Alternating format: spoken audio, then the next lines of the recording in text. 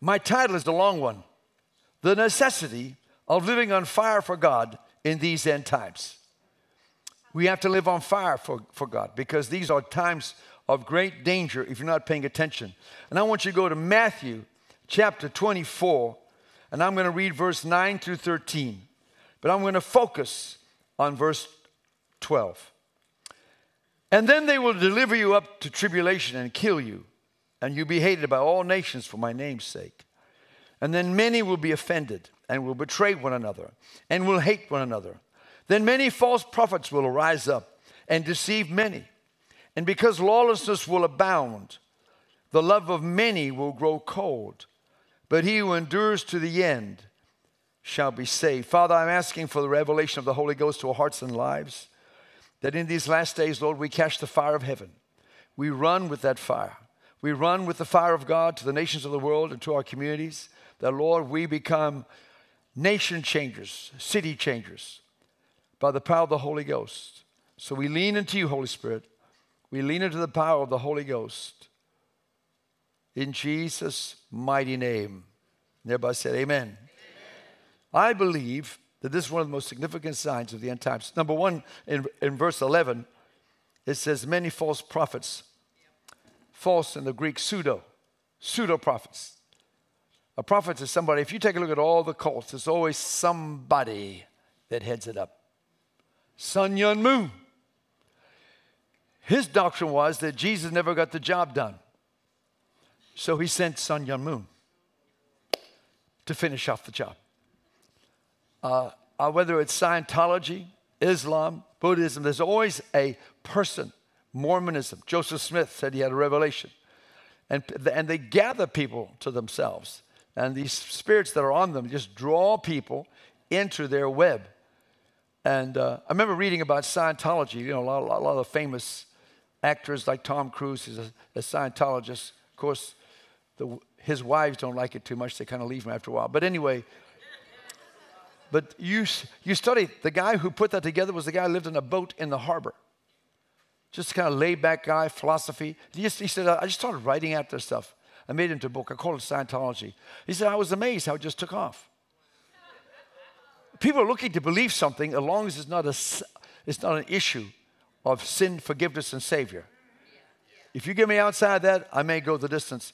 But he says, but many false prophets will rise up and deceive many. I mean, people love to follow false things because anything that's not about Christ, somehow you get to use, you don't talk about sin and your behavior of your life. But when you talk about God, he talks about your holy life and how important it is. But here's, I believe, of all the signs, we talked about the famines, we talked about the pestilences, we talked about the earthquakes, we talked about the war. But this sign, is that serious? It's up there. Praise the Lord. But this sign, I said, they went from there to there. But this sign, I know you're closer to heaven. That's okay. But because, listen, lawlessness will abound, the love of many will grow cold. Now, I believe that's the most significant sign of the day we live in. The Bible talks about iniquity in the King James. But that word iniquity means lawlessness. And it says lawlessness shall abound. It's going to multiply.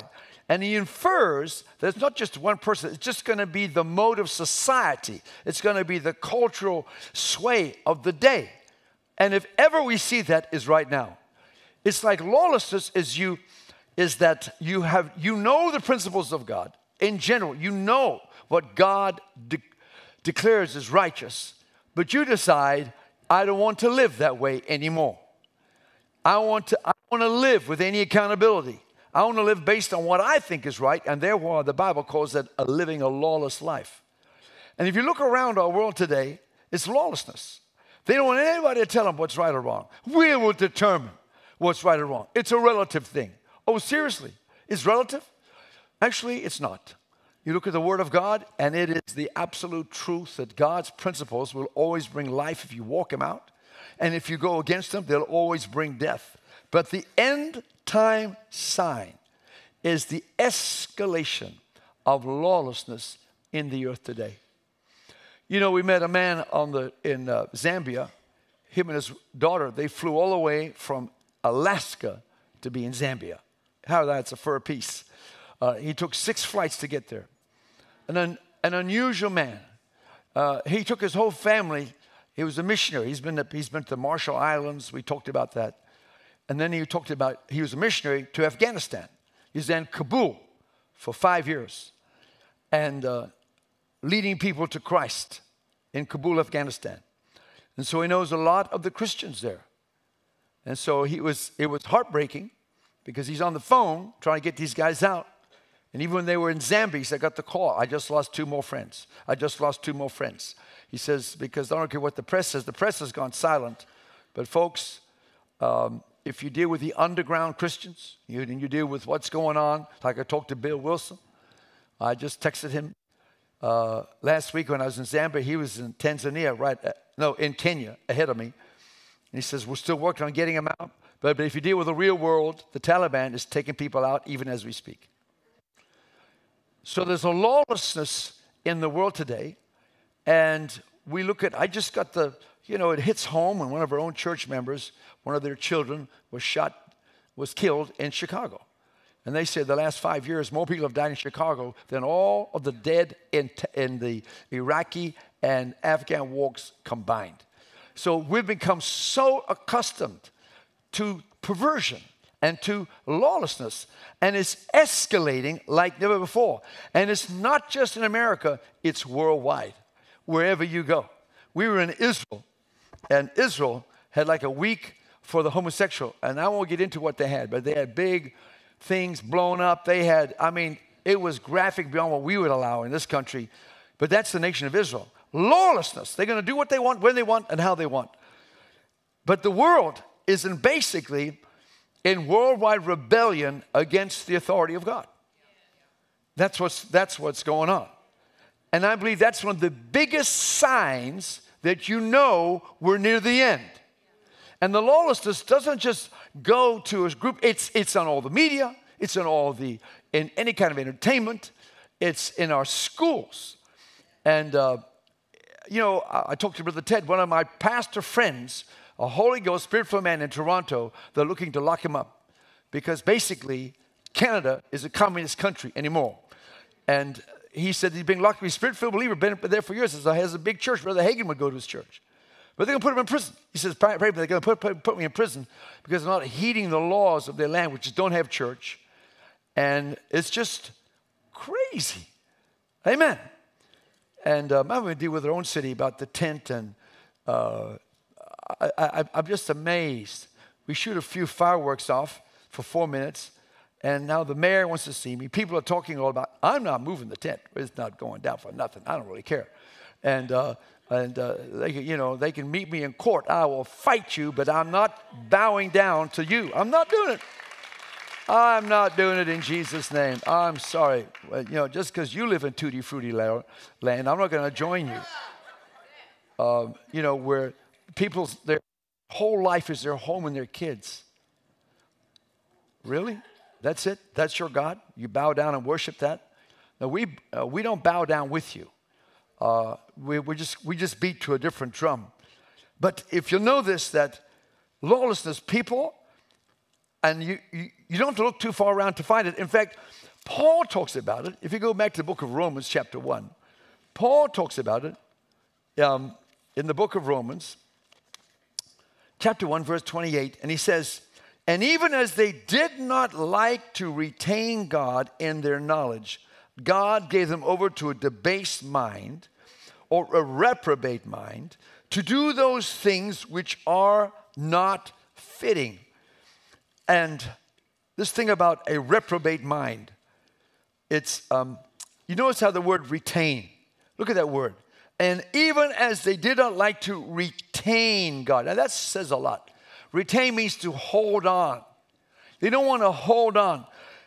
But if you're not holding on God and his principles, then what did you do? You let God go. Like, don't interrupt me with my lawless living with the principles of God's word. I don't want to hear it. They let it go. And they let go of God's principles. And that means they once had a knowledge of God. They knew even though they might not adhere to it, they had a knowledge of what was right and what was wrong. But they decide not to retain it. This is the world we live in today. And now they let it go.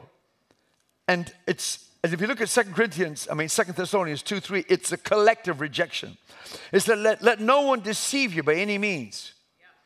For that day will not come unless the falling away comes first and the man of sin is revealed, the sin of perdition. So we know we're in the last days because we know the Antichrist is setting up the world for his entry. And so there's the lawlessness, which is, it talks about the mystery of iniquity in verse 7. That same book of Thessalonians. The mystery of iniquity. That it's coming to pass, like it's being rolled out. For 2,000 years, the devil's been working his plan. And it's culminating, I believe, in the very days that we live in. Amen. And the whole aspect of the control of people with this whole pandemic and the masking. I just had to get to Africa just to take my stupid mask off. Because, but on the plane, they're constantly asking you to put your mask on. And even though we know that the mask is a completely redundant thing, that the virus is measured in nanometers, and your mask is in micrometers. That means a nanometer is 1,000 times smaller than a micrometer. So now they know this. Don't tell me the science. They know this. They know this. Okay? But what they want is, it's a placebo effect, control over you, just to come in line. And now let's just come in line, because it is a control issue, in my opinion. That doesn't mean I don't want to get thrown off the plane, so I'll wear the mask when I have to. Of course, when the lights are out and I'm taking a nap, I don't. But anyway, because I know it's just a ridiculous thing. But nonetheless, I'm just sharing with you where we live. The mystery of iniquity. And Jesus is coming for the church. 1 Thessalonians 4:17. We will be caught up. We will be caught up out of here in Jesus' name. But he said, they did not retain their knowledge. And 2 Thessalonians said there'd be a great falling away.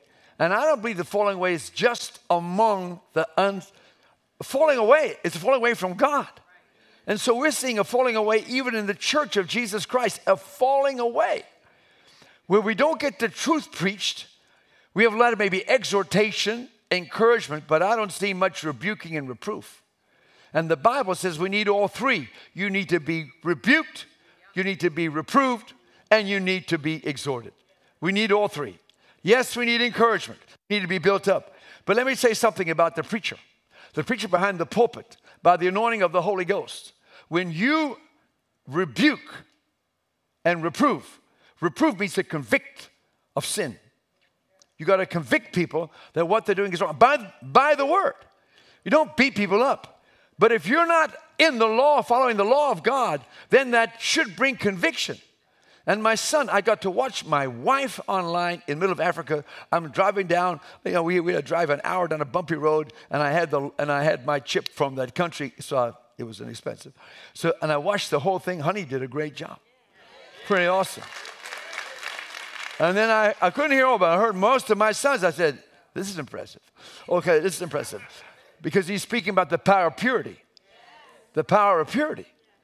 And what happens, everything he said is so true. Because in the Word, if your conscience, it first pricks you when you do something wrong. But if you do it again and again and again, you can convince yourself that what you're doing is right, even though you're a Christian. Even David convinced himself it was okay to sleep with Bathsheba and take out her husband. He was okay with it. So many in the church, it's okay.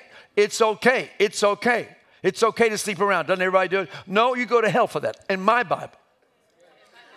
If you're in open fornication, well, I know I call Jesus. I'm sorry. Your body language overrides your spiritual stand. Amen? But if you don't preach it, then there's no conviction. Amen?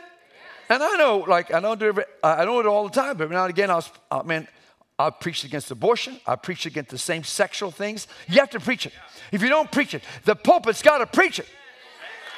The point you got to.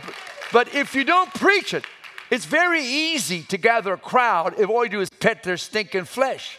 But the flesh can take them straight to a devil's hell. If you do not allow the preaching of the word. 2 Corinthians 4:2. Paul admonishes Timothy, you need all three. You need a reproof. And I know, what's so funny is, when I preach a hard sermon, like about living a pure life sexually, I know people, I may have been born tonight, born last night. I know there's a lot of skanky stuff going out there. I know people just say, praise the Lord, they're raising their hands, but God knows the heart. God knows what's really going on. Come on. And I tell you what, we had a sound man. He was a sound guy. He's such a nice guy. But I knew he wasn't living right. And I knew he's either going to repent or leave. He left. His girlfriend, though, came down and repented. She said, I'm leaving him. I said, you did good. And then he got mad at me because I preached the word. Then she left him. No. But you can go to a church where you are never reproved of a lifestyle that, according to the word, is wrong. Now, that God doesn't hate you. He loves you. The same way you stop a child from running across the street, you love that child. The same way you should discipline your children. Listen to me. If you don't ever spank your kid or give him some kind of punishment for when he does wrong, you're going to raise a little spoiled monster. Amen. A little B-R-A-T. And what happens is spiritually, we have little brats running around. I want to do what I want to do. No, you're living a lawless life. It's lawlessness. And it's the spirit of the age, lawlessness. You know, we do this undercover. My wife told me about how well it went. And undercover talks about the significance of authority in your life, respecting authority. And she was telling me, many came up to her and said, here's my testimony. When I look at this, I have never submitted my life to anybody at any time. I did what I want to, when I want to, how I want to, so help me God. Well, no wonder your life's having some struggles. We got to understand that this age is a lawless age. Our culture is lawlessness. And it's worldwide. Amen?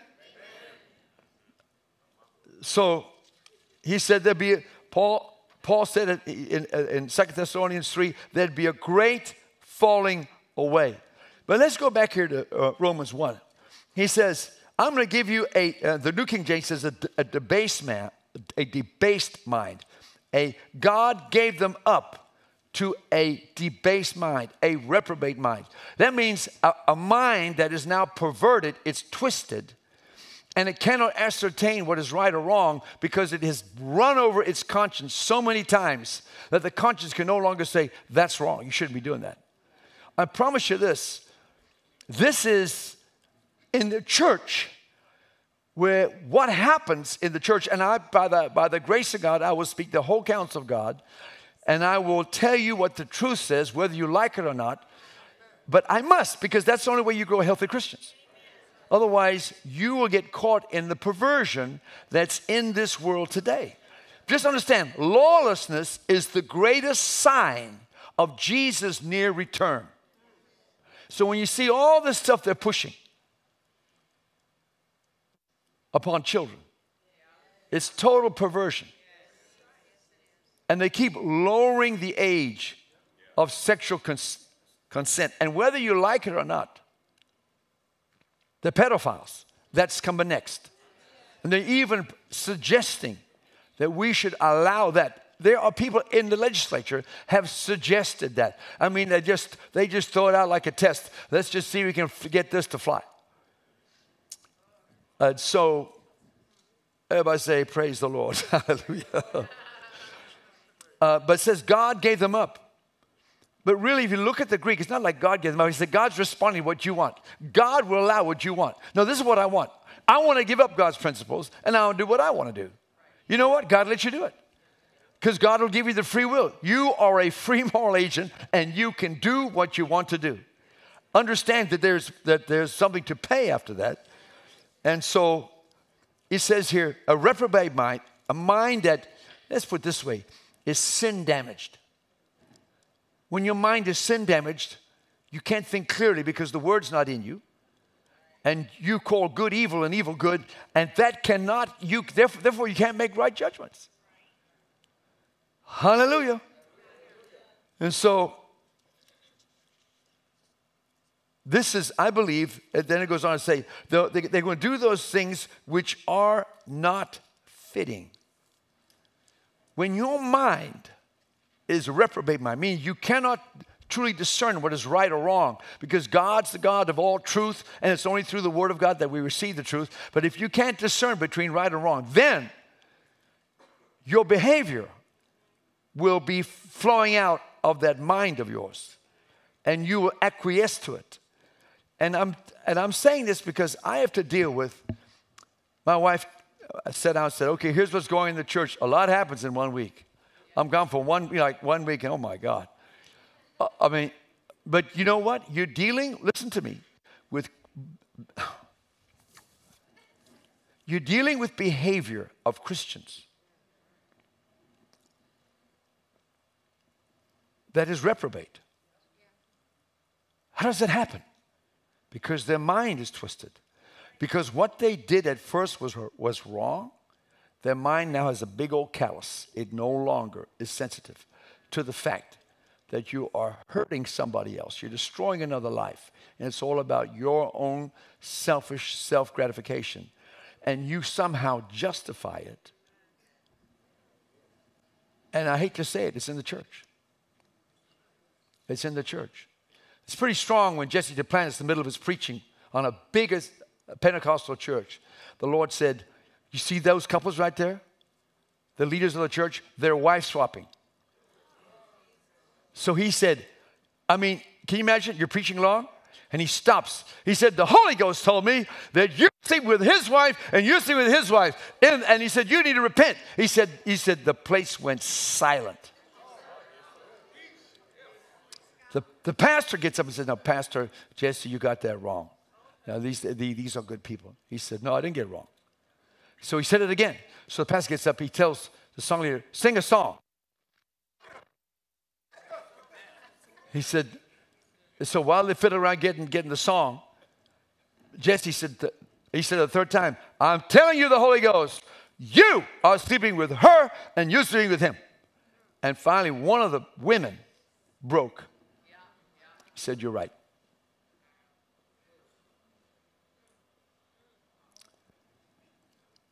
Righteousness begins at the house of God first. But you only get it by preaching. Reproof is to convict. A rebuke is a strong correction with some passion and maybe some anger with it. It's that, no, seriously, of the anger. It's like Peter was rebuked by Jesus. Matthew 16, he said, no, Lord, this is not suffer not to be. Because Jesus was saying, I'm going to Jerusalem to die. And Jesus rebuked him. He said, get away. He called him Satan, Peter. All of a sudden, he's Peter the disciple. Now he's Satan. Get behind me, devil. That is a rebuke. That's a slap. Does that make sense? So somebody got, listen, and a rebuke is said, no. You need to understand something, that for you to live a life for God, you need all three. You need the reproof. You need the rebuke. I do too. But you also need the exhortation, which is an admonishment and an encouragement to rise up above the defeat of sin and capture the victory that Jesus has given you. You can do it in Jesus' name. There's victory over sin. There's victory over your body. You can conquer the work of the devil that's coming against your life in Jesus' name. That's an encouragement, an admonishment. But if all you get is exhortation, you live an unbalanced life. And you won't be living the life that you need to live of purity. Amen. I'm sorry, life's too short, hell's too hot not to get us right early. We don't have time to languish. You know what I'm talking about? Just kind of fiddle around with stuff in the name of Jesus. And so he said, this will abound. Well, what's the cure? The Holy Ghost can change a heart, but you got to open the door for him by repenting. You got to repent. You've got to own it. You've got to own it. If you don't own it,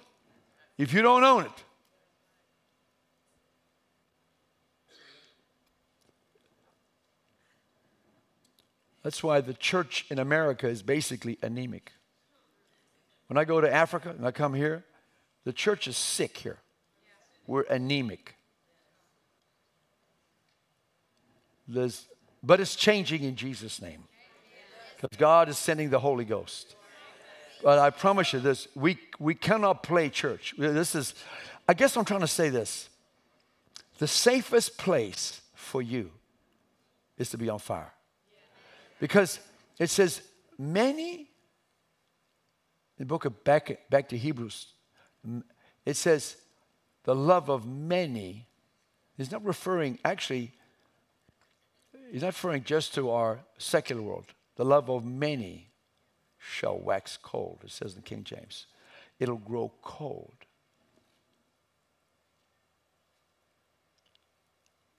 What does that mean? You lose your fire and zeal for Jesus. You begin to flow with what the world is into, and the world is into lawlessness. And so the church tries to accommodate the culture by lowering their standards.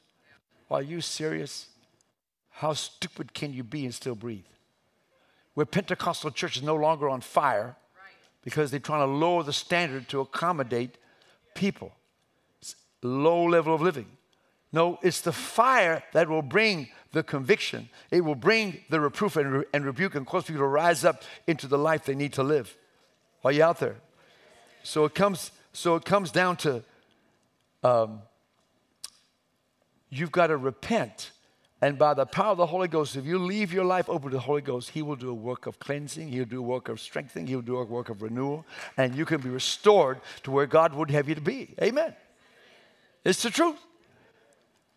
So if you go to Ephesians 4:19, it says, who being, talking about the unregenerate here, but you can live this way if you're not careful, if you live by the flesh, who being past feeling have given themselves over to lewdness, to work on uncleanness with greediness. The Passion says, because of spiritual apathy,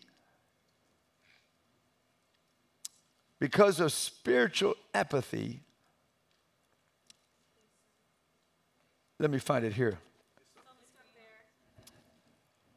They surrender, that's the word. They surrender their lives to lewdness, impurity, and sexual obsession. And you can lose the ability of your spirit convicting you of your sin. My son talked about it, how you wear down your conscience and you accommodate things and you think it's okay. And I know this is worldwide because I read in my Bible reading, Dr. Adeboye, one of the biggest churches in the world, he's always writing, in the last 2 months, he's talking about holiness. And he talks about Christians that sleep around, Christians that get drunk, Christians that get high, Christians. He's constantly, I said, man, that means they're dealing with in Nigeria. That everyone in church has got different standards. So he's trying to warn them and bring them to a place of conviction, which we need to have in Jesus' name. So, I believe that through the true preaching of the word from the pulpit, that people will rise up to where they need to be, and God will begin to minister the power of God. But to grow spiritually cold is one of the worst things. That's how you get caught up in the world. And so the antidote for that is to be spiritually hot. And say, God, I want to stay as far from cold or lukewarm as I possibly can. And when we were in Zambia, this thing really came to me. My daughter brought it up. And we had our Bible study. And I just can't get away from it. Out of Romans 13, kind of sums it up in such a powerful way. In talking about the kind of life we need to live and the life we need to put off. And this is just the first blush, but we'll get to it later.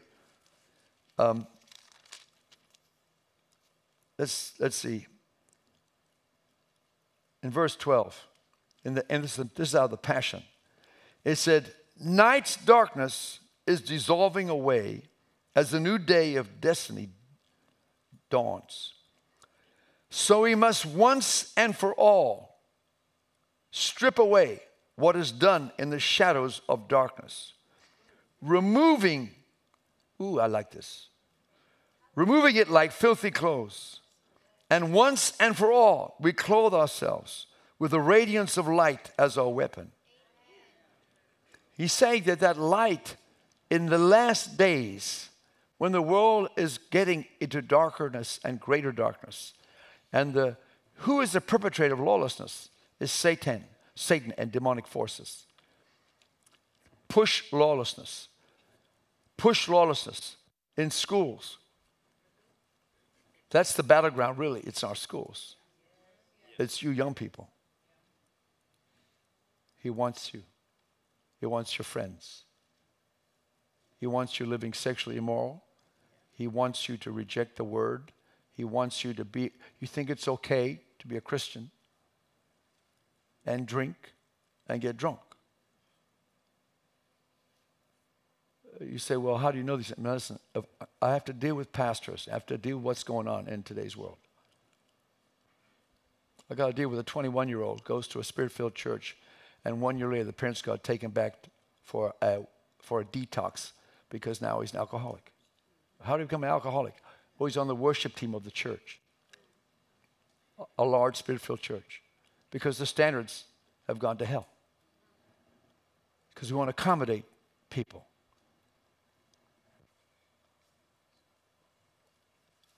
Hallelujah.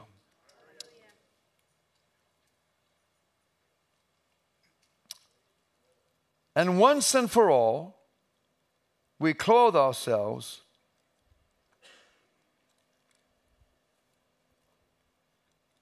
with what?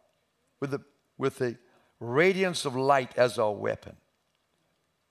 And we must live honorably, surrounded by the light of the new day.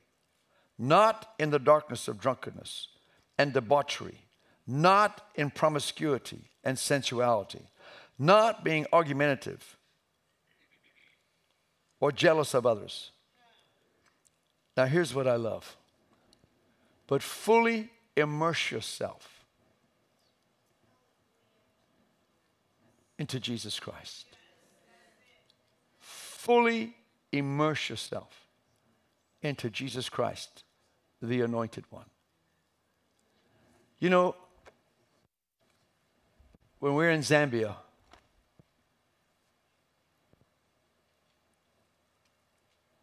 I've got like the first day I read that. It's fully immersed. And so what they did, I was so stirred up. We pray for an hour. They'd pray in the Holy Ghost, but also immersed in the Holy Ghost. And the leaders would go around laying hands on people, and the Spirit of God would come on people. And they get drunk in the Holy Ghost. I mean, here's 30 people. Most of them are not even standing up. They're either out in the Spirit, praying in the Spirit, singing in the Spirit, laughing contagiously. And Daniel DeToy, he's 22.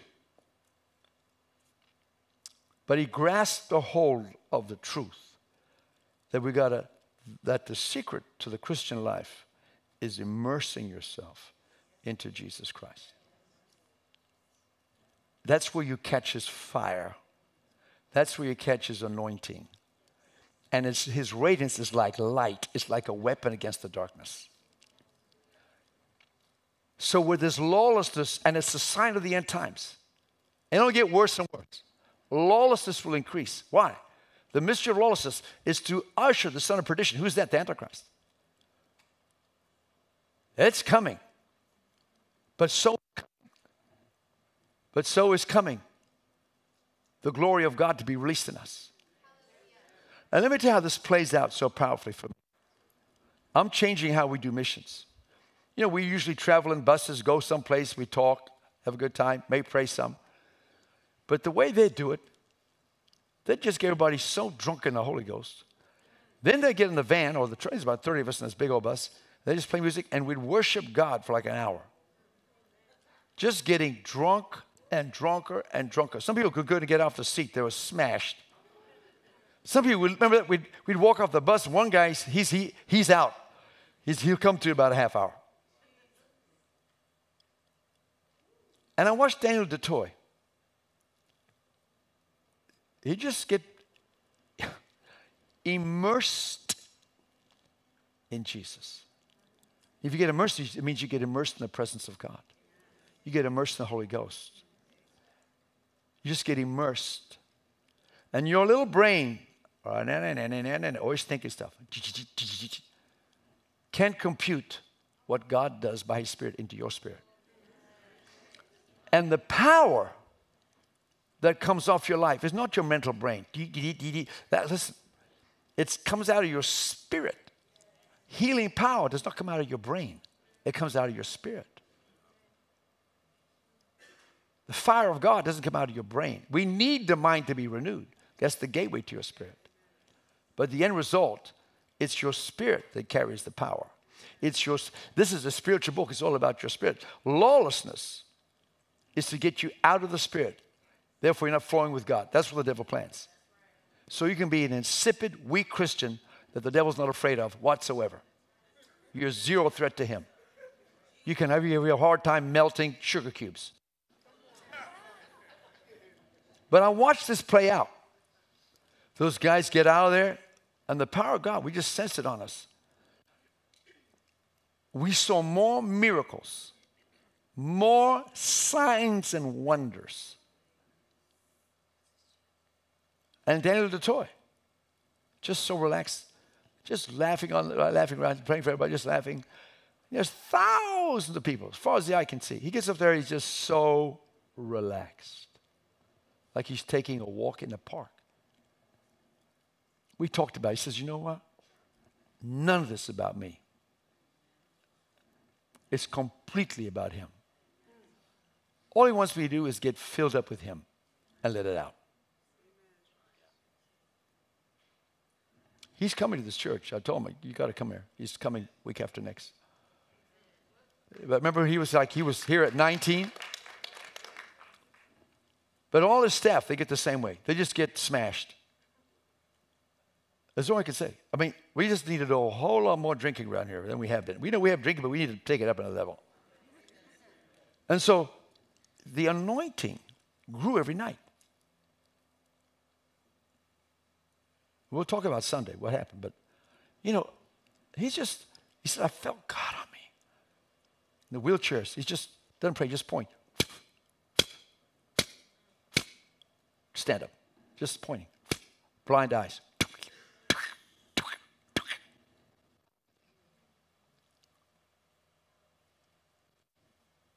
It's coming through immersing in Jesus. Understand that at the end times, people's hearts will grow cold. They become cooler and cooler to the things of the Spirit.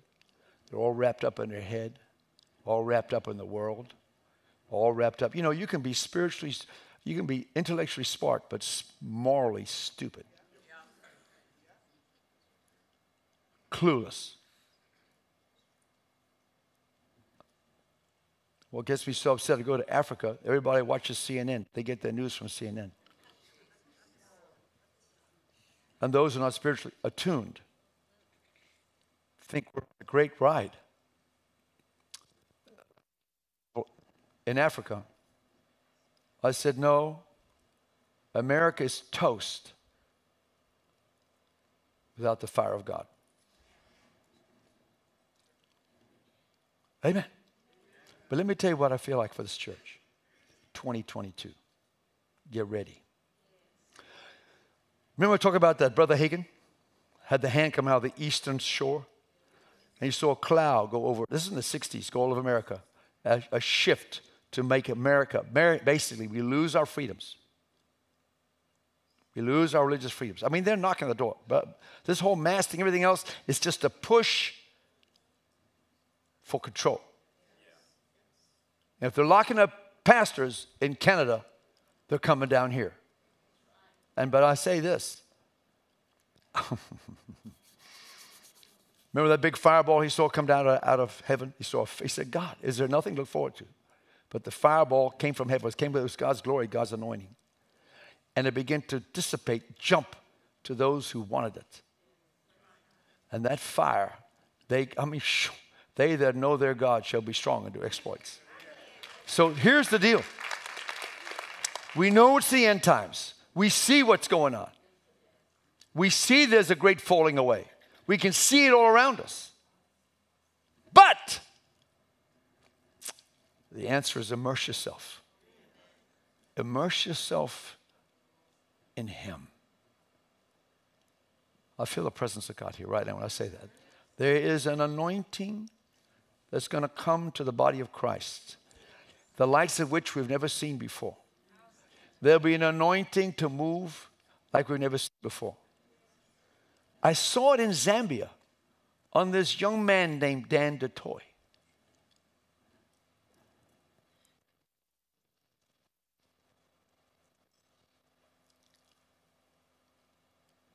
But I saw it on all those young people. I saw it on Marcus, Clara. God's loosing people. But you got to want it. He won't force it on you. You got to say, Lord, I am a candidate for the fire. I want to immerse myself. And so we're going to have meetings. I'm just going to switch it up. We got a revival coming in November. I got Brother Ted coming back. He said, many churches. I got 136 invitations. I got 6 churches want me, but because we're friends with Ted, we get him. Hallelujah. Amen. He told me so many things prophetically. He is the prophet of God for the nation. He said, everything I prophesy, he said, people are coming because I prophesy something, next day it happens. I prophesy something, the church doubles, and then it happens. I prophesy another thing, and then it happens. Because we're living, God is not weaker than the devil. God has the advantage. Amen. And so we got to hook up with Him. If we hook up with Him, but you got to decide, I'm going to be hot. I'm going to walk the word out, but I want to have His presence on me. I want to immerse myself. So we're going to have immersion services. Get everybody immersed. Get everybody filled, saturated with the power. And what's so crazy? What's so crazy? Young people, they might have a degree. Well, most of them are college people, but you don't have to have a degree. But all you want is that anointing. Is that immersion. And the miracles that flowed out of all these young people. They'll come back. I saw 3 blind eyes opened. I saw cripples coming out. I saw paralyzed people getting up. You do that for a week, you can't go back to beige chairs. Little screen, little teaching. No, man. You just had God flow out of you.